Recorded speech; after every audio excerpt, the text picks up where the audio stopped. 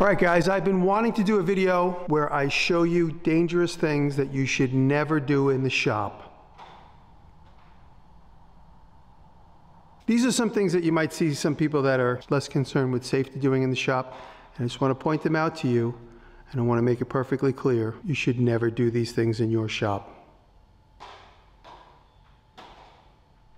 A miter saw, or commonly referred to as a chop saw from my era, is extremely dangerous, and there are a lot of things you shouldn't do on them. Let me show you one thing you should never do. A piece of material that is too wide to cut across, don't ever do this.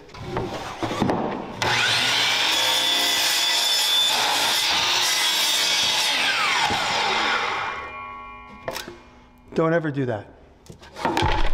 Don't ever cut the top first so that it doesn't fall off until you're ready.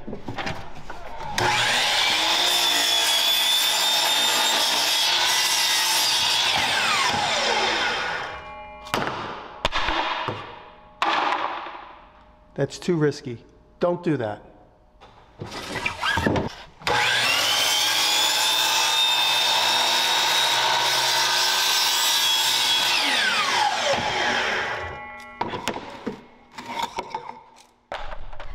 Sometimes you have a severe angle like this. Don't ever do what I'm about to do. It's too dangerous. Don't ever put a block of wood right here so that you could swing this out and support the back of a cut on a severe angle.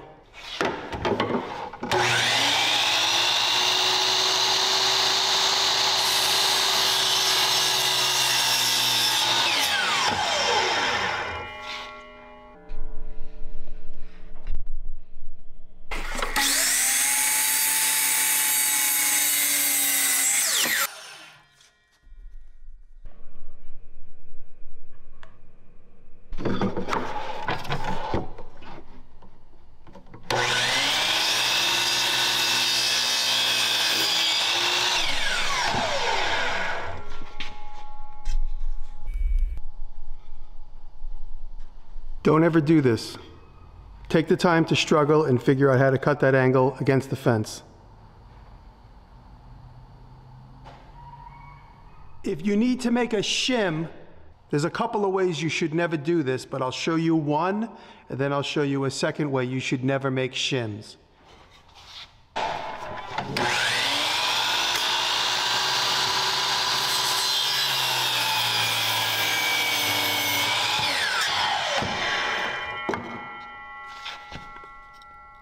Don't ever make a shim like that. It's too dangerous.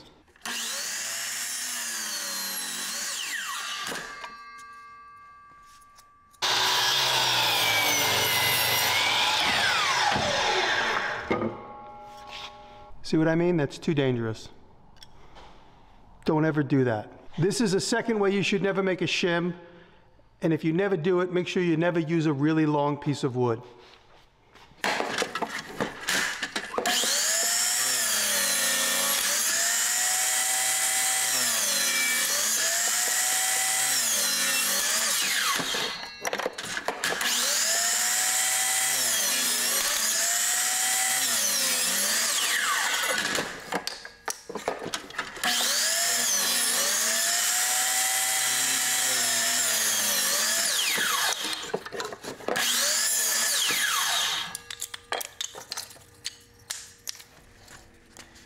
Remember, never do this, ever.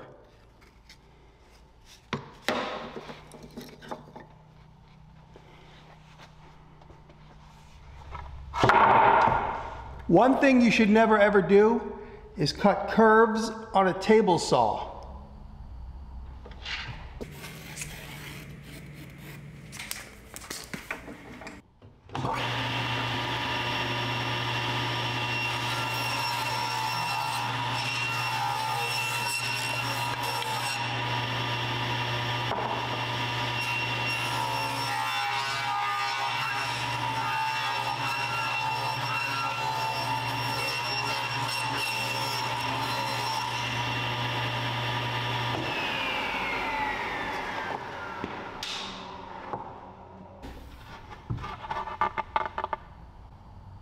Don't ever cut a curve on a table saw.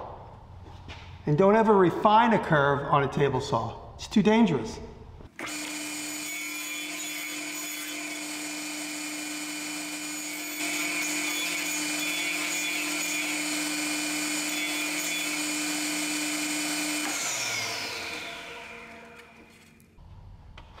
Always use a saw stop, even when you don't do dangerous things.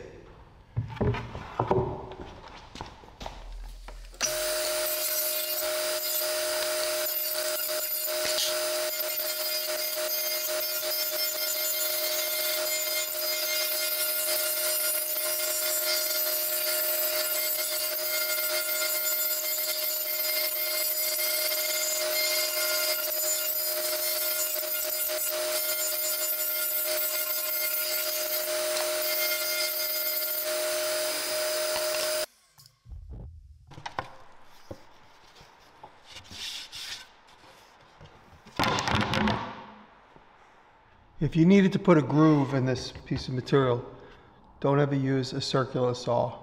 You should use a CNC machine in a 3D program. Don't do this.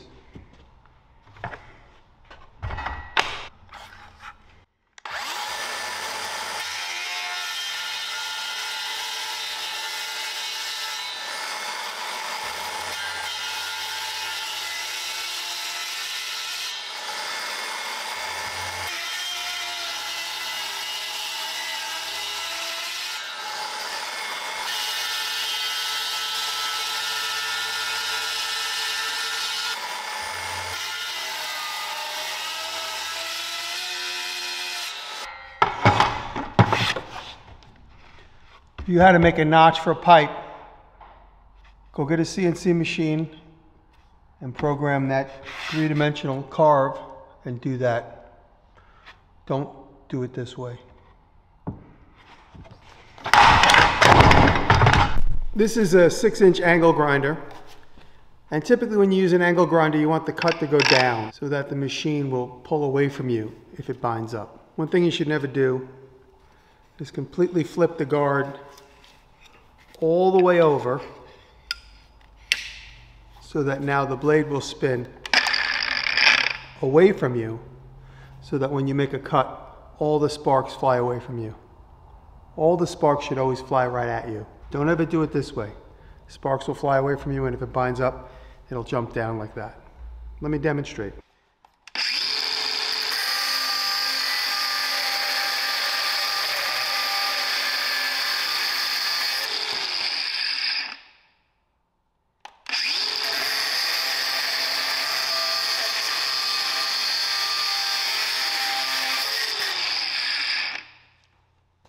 Don't ever use the edge of your guard as a stopper.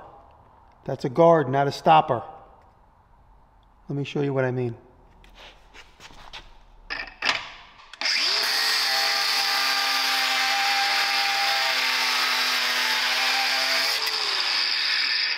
That's a guard, not a stopper. Don't do that. Never do a tactical drill tip change.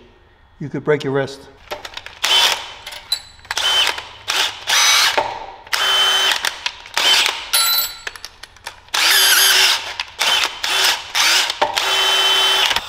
Always take the time to do it slowly while everybody on the job site waits.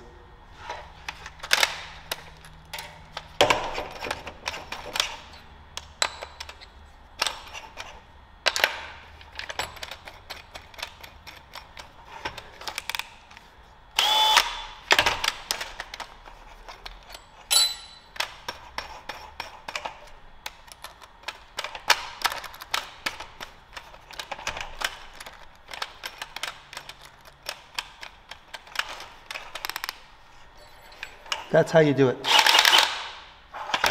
Sometimes when you're on a job site, you need a place to hang a string. If you're trying to go for a level line or something like that, you need a nail sticking out, but don't do what I'm about to show you.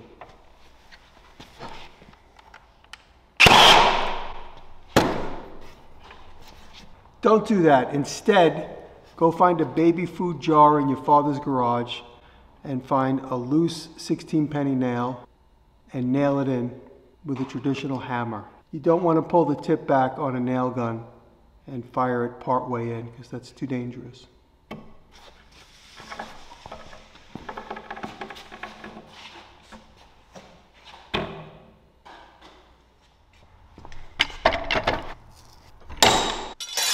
Never do what I'm about to do. Never put your angle grinder in a vise so that you can conveniently cut a piece of metal.